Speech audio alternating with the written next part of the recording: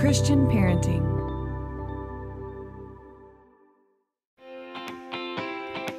Welcome to the Called to Love podcast, where we discuss all things adoption and foster care and dive into the practical, the clinical, and most importantly, the biblical perspectives to help you and your family thrive.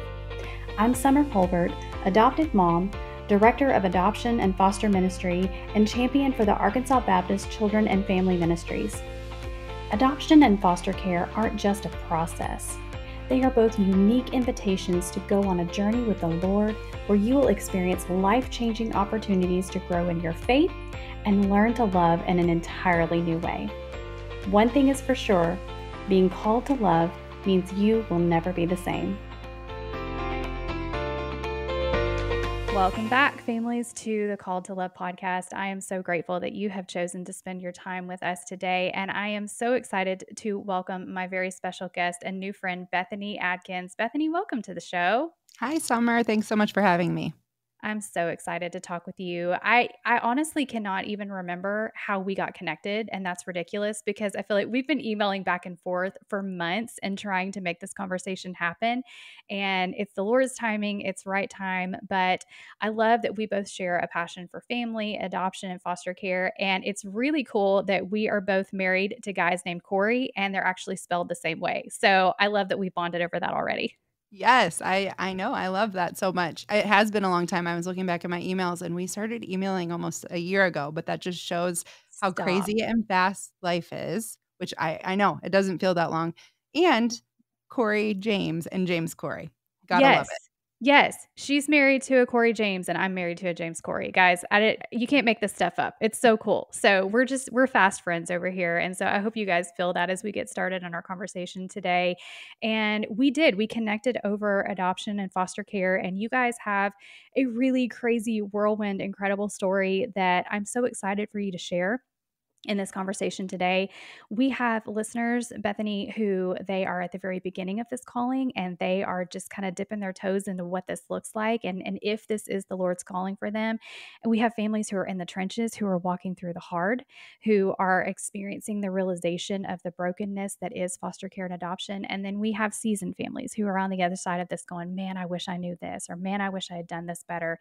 And so we kind of run the gamut in terms of this family that we called to love here. And so as we share today, I just wanted to kind of give you that perspective. So let's get started. Let's just let our families have a chance to get to know you a little bit more. Tell us about your family, and then we'll dive into where the Lord has had you over the last couple of years. Yeah, that sounds awesome. So like she said, my name is Bethany, married to Corey. We're from Ohio, and we have 3 biological kids, a 12-year-old boy, 9-year-old girl, 3.5-year-old girl. And we've been licensed for almost 2 years now. It has been a whirlwind. Currently, we just have 1 foster baby. And at the most at one time, we had 9. Oh, my goodness. So, yeah, never the plan. But does it ever go as planned? Never. Yes. When we give God our plans, he laughs. Yep, exactly. That's so awesome. And you guys have a podcast as well. We do. We have a podcast called A Force to Be Reckoned With. It's my husband and I, and we are just talking to families in the thick of it, raising kiddos, and calling them to rise up, live the life that God is calling you to. And, we're raising the next generation. So that's what we talk about. I love that. That's so fantastic. Okay, so dive into this whirlwind of a journey that you've had over the last couple of years. Let's start with the calling. I mean, you shared you have 3 biological kids. For all intents and purposes, our culture, our society would say, hey, you're good, you're set, you've got your hands full, no reason to trouble yourself with, other people's children. Essentially, we hear that a lot in feedback, people talking about foster care specifically. So talk to us about when the Lord first started speaking to your heart, specifically you and your husband, about opening your home to foster care. Yeah, absolutely. And I love what you said there is what the world kind of dictates for us. And man, is that true? And I truly believe it, especially as we're stepping into foster care. The enemy hates families. He hates, he wants to destroy families. And so he will do everything in his power to convince us to not do foster care. And that was our case all the way back to when I was a little girl. My parents were foster parents, and I actually have 2 adopted sisters. And I can't even say anything like super negative about the journey. I love my sisters. It was hard, of course, but nothing like so traumatic. I had a great Yeah. childhood, but I just always was like, "Yeah, I don't think I'm not gonna do this. I'm not gonna do this when I get older." So when I met my husband, we're just courting and talking about life and getting married, it was always like, "Yep, we want kids. Yep, we wanna travel, and by the way, I never wanna do foster care." And he was like, "Great, me either." And so we kinda went along on our merry way. We had, um, 3 kids. We lived in California for a while. We're from Ohio, lived there for about 5 years to run a family business, and then we ended up the Lord called us home, which is a whole other story. We weren't really sure why, but lots of answers on that now. And Yeah. part of that was when we came home, God planted us right in the middle of a community of incredible people and couples specifically. And all of them were foster parents. Oh, And wow. so over the next 2 years, it was from about 2019 to 2021, we kind of just spent life doing community with these people and getting a front row seat to foster care and what that looked like and learning that there's faces to these stories and they're real kids and just falling in love with the kids and falling in love with the families. Pretty quickly in, I was like, okay, we actually need to do this. I'm like, I commit to a lot. That's just my personality. I have a Yeah. business, I work a job.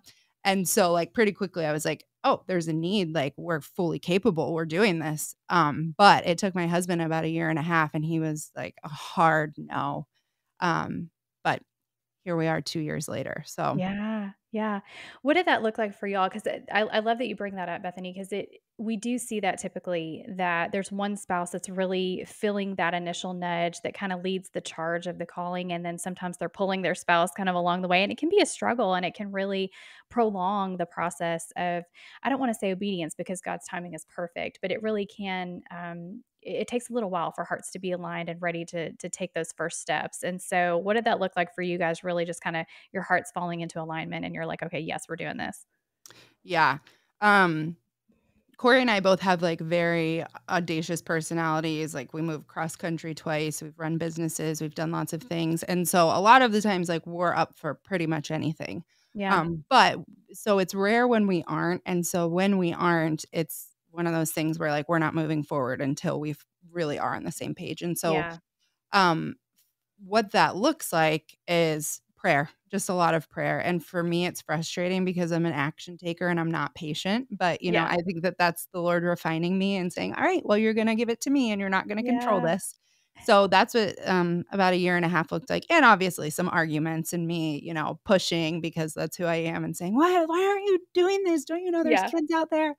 But for him, really, I do think that in God it was in God's timing, and his heart just wasn't there yet. He loves kids. He has always coached. He went to school for teaching, even though he never actually, pursued the degree once he graduated, and f so for him, there were 2 pieces of his no. It was, "I'm gonna get too attached," which we hear a lot, Yeah. and, the other one was, "Foster families are so weird." And we are, like, so active in the community, and our kids are sports, and he's like, "And I just don't wanna be weird." So, and I'm like, "Well, we already are weird." So, yeah. But, it was a lot of hard conversations and just, "This is where I'm at," and he would say, "Well, this is where I'm at," and so lots of prayer, and even when we started pursuing, it wasn't ever like, "Okay, I'm ready." It was me continuously taking it to the Lord and saying, "Lord, if you have this for us, please, make a way for it." And so when it happened, it was one day he just said, "Okay, like, I would be open to you calling the county and see what this looks like." Okay. And it was just following one crumb after the other. Okay. I love that. That's really I appreciate you being so honest about that because I think that's so true of most of our relationships. For my husband, I definitely was the one leading the charge. I was going to the meetings, I was filling out the paperwork. I was taking point on a lot of that, and he was just kind of like, okay, he was never just like a no, but he was hesitant more so. And I'm very much I just want to charge forward. And then I'm grateful to my husband who tempers me and the Lord who tempers me even more because he does have our best in mind, not just for us, but for the kids that we're talking about serving as well. So you brought up a great point too that I want to come back to, Bethany, and that is that the enemy hates families. Mhm. And he hates the idea of the restoration of a family, whether that is reunification through foster care, whether that is through adoption. And so it can be really difficult as we're wrestling with our own drive, we're wrestling with what we think we should do, we're seeing the urgency of the need. And then there's all these voices speaking into us. You know, our spouse may not be aligned. There might be loving family members that are like, hey, this is not a good idea. What about this? What about that? And so talk about what that has looked like for you guys as far as the voices that have spoken into your journey, maybe as you were getting started or even along the way. And then also tie in like there's the enemy's voice that's speaking Mhm. lies and fear and doubt and all those things. And then the Lord ultimately speaking into you as well. Talk about what that was like to kind of navigate all the voices in your calling. Yeah. I feel like every one of your questions is an entire podcast episode. I know, This right? is all so good because these are all We got very time. common all very common questions and, Yeah. concerns that people have, and so, yeah, when it comes to the different voices, 100%, I heartedly agree that, like, when you're stepping into this, the enemy knows that, and he wants to do everything to I mean, he's the ultimate deceiver. He wants to steal, kill, destroy, and he that is true for families because that's God's design. And so he will speak discouragement into your life. And I'm sure you guys hear too, but in our community of friends, they always say, "All right, so as soon as you get licensed, just be ready. Your plumbing's gonna break, your car's gonna break Yes. down, you're gonna probably lose your job because the enemy's gonna do everything he can to discourage you and prevent you from stepping into this because it's that So true. impactful of kingdom work. And so that's just one piece of it. And then you have the human relational dynamic of it. And a good friend of mine said this in a talk that she did, but also I don't know if she's the originator. I keep meaning to look this up, but it might be Jason Johnson. But in your life, there will be people who love you and there will be people who get you. And not always do those two things happen together. So people who Yes. love you might be your parents or your siblings or your in-laws and they love you, but that sometimes that love um comes with voices of concern and voices of concern for your kids and so hesitation because this is weird and uncomfortable. But in this community, it's so important to cling to people who get you and they get the call and they understand that, yes, we get this because God has called us to this too. And even though the world doesn't understand, we understand. And we're not called to be like the world. So I think it's so important to understand that and not hold anger toward the people who love you but don't get you, but just keep that in mind. Fall will be here before we know it. And as you start to think about back to school, I want to encourage you to think about how you can be praying for your kids this coming school year. It's so easy to get caught up in all of the daily tasks of parenting, right? We're getting school supplies, coordinating schedules, doing the laundry, making snacks, then making more snacks. Am I right? But as Christian parents, it's important to remember the big picture. The one thing that truly matters is teaching our kids to know, love, follow, and share Jesus. And so, because of that, I am so excited to tell you that the Christian Parenting 2024-2025 Prayer Journal is now available. It's called A Life of Faith, Knowing, Loving, Following, and Sharing Jesus, and it is a prayer journal from Christian Parenting that was created just for you. This journal will guide you in praying over your kids every week of the coming school year. Together, we will pray that our children will know Jesus as their Savior, love Him with their hearts, minds, and strength, and follow Him faithfully through their entire lives and boldly share His good news with others. Thousands of parents use this journal every year, so join us as together we pray that our kids live a full life of faith. You can visit cpgive.org to request your school year prayer journal, A Life of Faith. Again, that's cpgive.org and request your copy of A Life of Faith today. Now let's get back to the conversation. That is so fantastic. I wish I would have known that and understood that better when we first started our journey because there was some deep hurt that took years to heal because I was like, you celebrated when I got pregnant. Like, why wouldn't you celebrate when we were doing this? Like, that doesn't Mhm. make sense. But allowing them that space to come along in their own journeys of understanding and seeing, our story come to fruition with the calling that God had given us. And I'm so with you. I laughed out loud because legit every single time we've started a process, there has been something. My husband got demoted or, his salary was cut. We had different things go wrong. It was one thing after another. And it was really a question of, are you in this or not? Because and warfare is very real, and that's not something that we necessarily, because we get this idea, I think, and I certainly was guilty of this, and our listeners know this, that I came into adoption and very rose colored glasses, and this is so pretty and it's just going to be amazing, and I'm just going to make up my mind, and one day this is all just going to come together, and it's going to be this Pinterest, Instagram, everything moment. And when it crashed and burned, many steps along the way, I just did not know what to do with myself. And Yeah. so I was reading yesterday. I love how the Lord just brings fresh light and understanding to scripture, just with different places that we're at. And so I just felt compelled to pick up James chapter 1, and the verses that say, starting verse 2, consider it all joy, my brothers and sisters, when you encounter various trials, knowing that the testing of your faith produces endurance.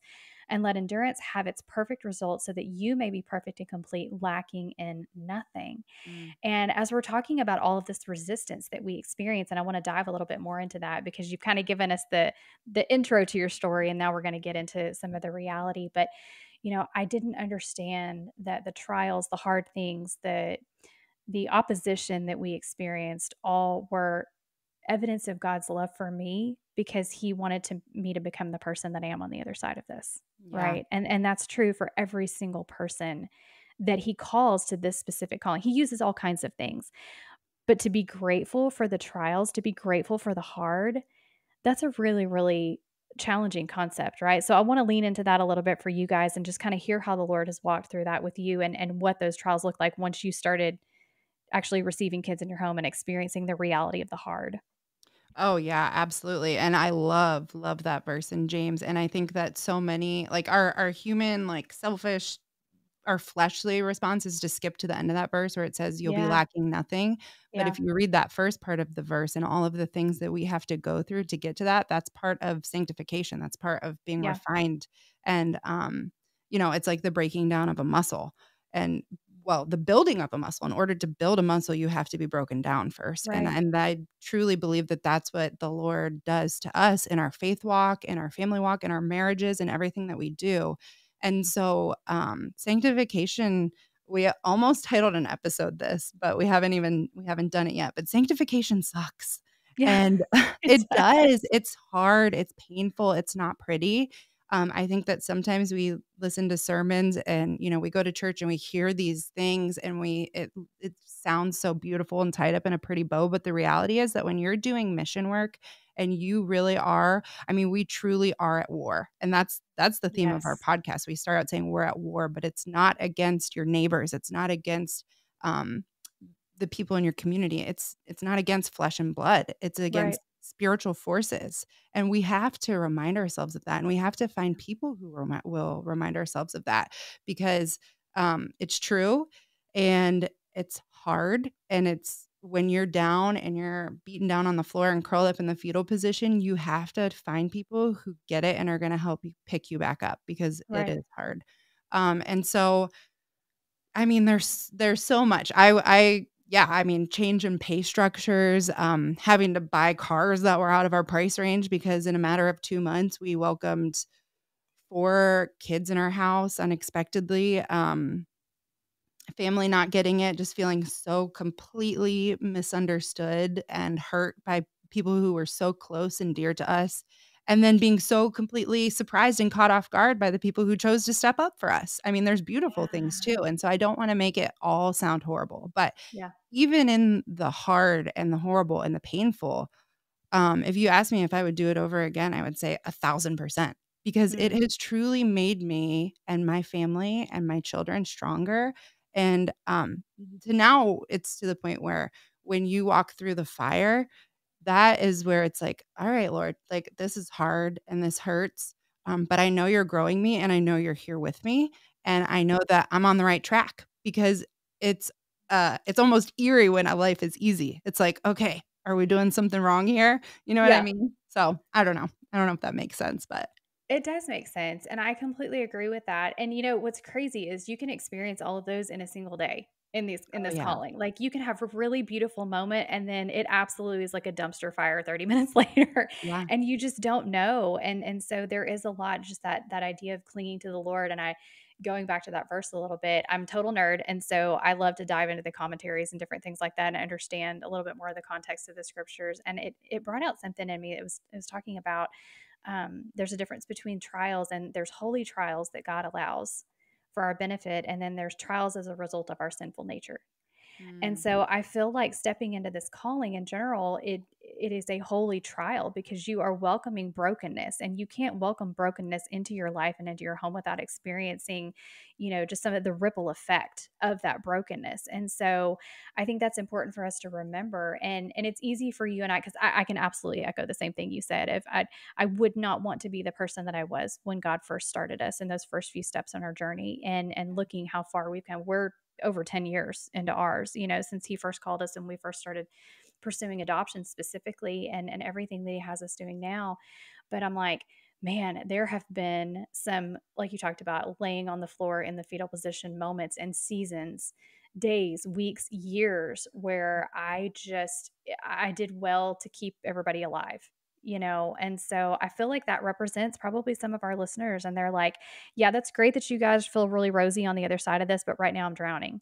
So, what advice, what wisdom, what encouragement would you offer to somebody who's in that space where they are just doing their best to put one foot in front of the other? They are questioning their calling. This is messy. I don't want to do this anymore. I want out. The Lord hasn't released me. Help. Yeah. Well, I will say that I can relate totally. I'll just dive into do you mind if I dive into a little bit of our foster care story? Please. Yes. So, and it's a little bit confusing, so I'm gonna try to explain it well, but when we got licensed, I mean, the county is all nationwide, it's just a huge crisis right now, but we got Yeah. licensed in September of 2022, and the next day we got a call for 2 kiddos, a 4-year-old girl and a newborn baby boy, and we said yes. Once they came to our home, we found out that they had 2 older brothers, and they were placed in a different foster home because at the time we weren't licensed for that many kids, and also, we were so new at it that we were unsure, although we did offer for them to come, and it just ended up never working out. Mm, Well, over the course of the next year, mom worked really hard to get them back, and she was doing well, but then had a really major family tragedy happen and ended up relapsing. And the kids, so 4 kids, 3 different dads, with foster care, the priority, at least in Ohio, is kinship. So mhm. they ended up getting removed from our home. The 2 that were in our home were split different ways. The 2 that were in the other home were split different ways, and spreading across states.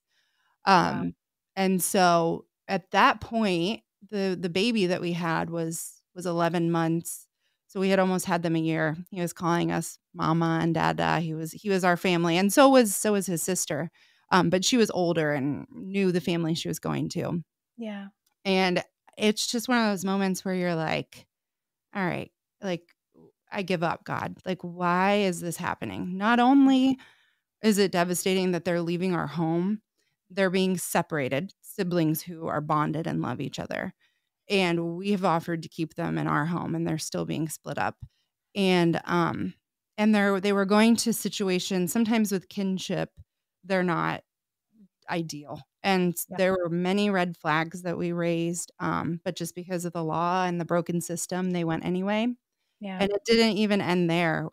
Over the next 8 weeks after the 11-month-old left, we, had stayed connected to a family member of his who kept us in the loop, and, we just got update after update after update of just horrible things happening. And Mm, so it's like it's a weird thing to grieve the loss of a child that exists and yeah. isn't your own, but you feel is your own. Right. That I think they call it ambiguous loss. But then not only that, to know that they're out in the world and they're not struggling, what's the word I'm looking for? They're suffering. They're suffering. Yeah.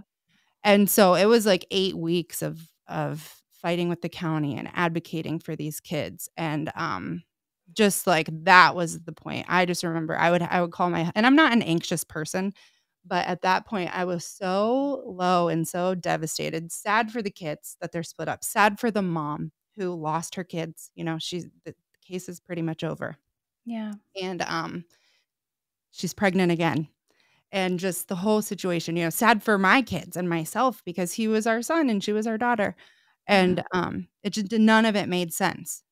But, yeah, so for people that are in those pits where, I was just calling my husband, I'm like, "You have to come home." I'm like, "I'm having an anxiety attack right now." Like, it was Yeah. horrible.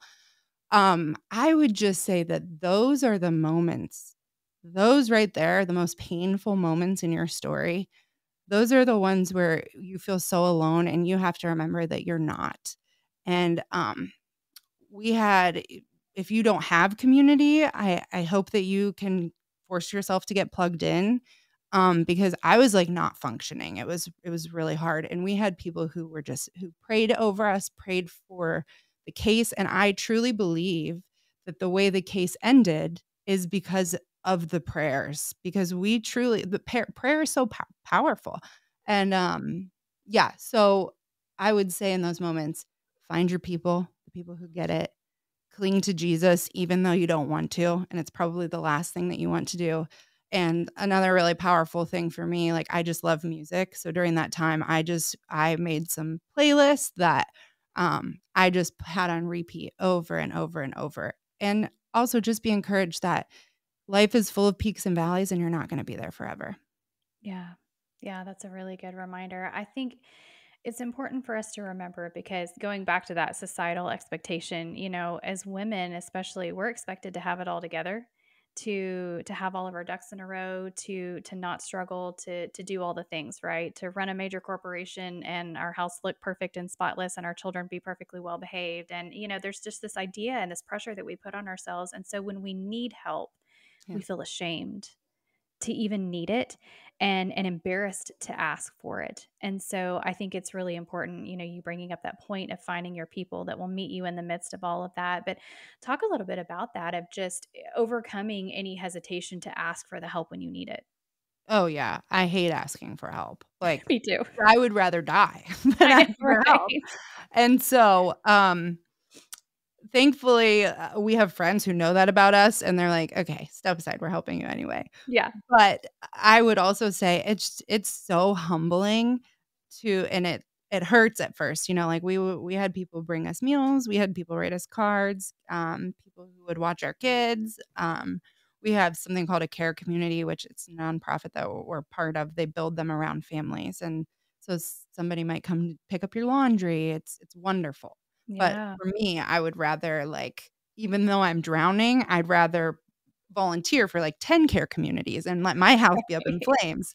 Yeah. So, I would just say that, something I realized in the receiving help, well, one, like, I was at a point where I had to because otherwise we wouldn't have made it. Yeah. But in that, I realized maybe somebody said this to me, or maybe it was just, like, the Lord, I don't know. But, like, you are allowing there are people who love the idea of foster care, and they can't, for whatever Yeah. reason, be licensed. Right. But at the end of the day, we're all called to be part of this, to care for the widows and orphans. And so for someone else who wants to bring you a meal or drop off or pick up laundry and do your laundry, you're allowing them to be part of foster care and be the hands and feet of Jesus in the way that the Lord is calling them to. So who are you to stop them from doing what the Lord is asking them to do? And so Yeah. for me, I'm like, okay, I can do that. I'll let them drop off a meal because it's helpful to me, and also that is their piece in this, and that's really, really important. That was part 1 of Radically Changed by a Call to Love with Bethany Adkins and Summer Colbert. So be sure to look out for next week's episode to listen to part 2. I love to hear from listeners, and so I would love to connect with you to hear your stories and answer your questions right here on the show. You can find me on Facebook and Instagram, send me a direct message, or send me an email at the link in today's show notes. I pray you have been encouraged by today's episode to walk in faith and continue to embrace your own call to love. Until next time, blessings, sweet friends.